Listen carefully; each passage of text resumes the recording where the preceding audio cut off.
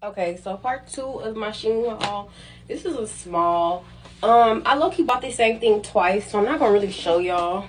But it's like the same kind of two-piece. These pants are a little longer, and then the top is a little bit taller. Didn't realize they bought this, but I really like this. This is really cute. So cute and simple. I can dress it up, dress it down. Very cute. Y'all, this is like my favorite outfit. It's so cute. This is an extra small. I have this same outfit in a different color, and it literally doesn't fit me at all. And it's in a small, so I got an extra small this time. It's so cute, and it's pink, and it goes with my little pink shoes. I feel like a Barbie. It's so cute.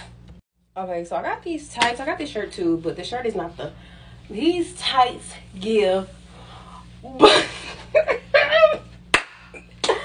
Yo, it like has this thing in.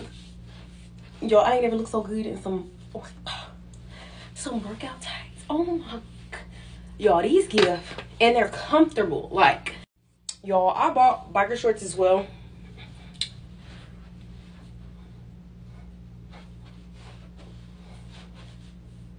When y'all say, does the body come with that? The body comes with these. Oh my.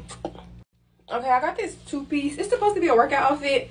I would not work out in this though. It's not comfortable. Well, it's comfortable, but not like gym comfortable. It's also very see-through.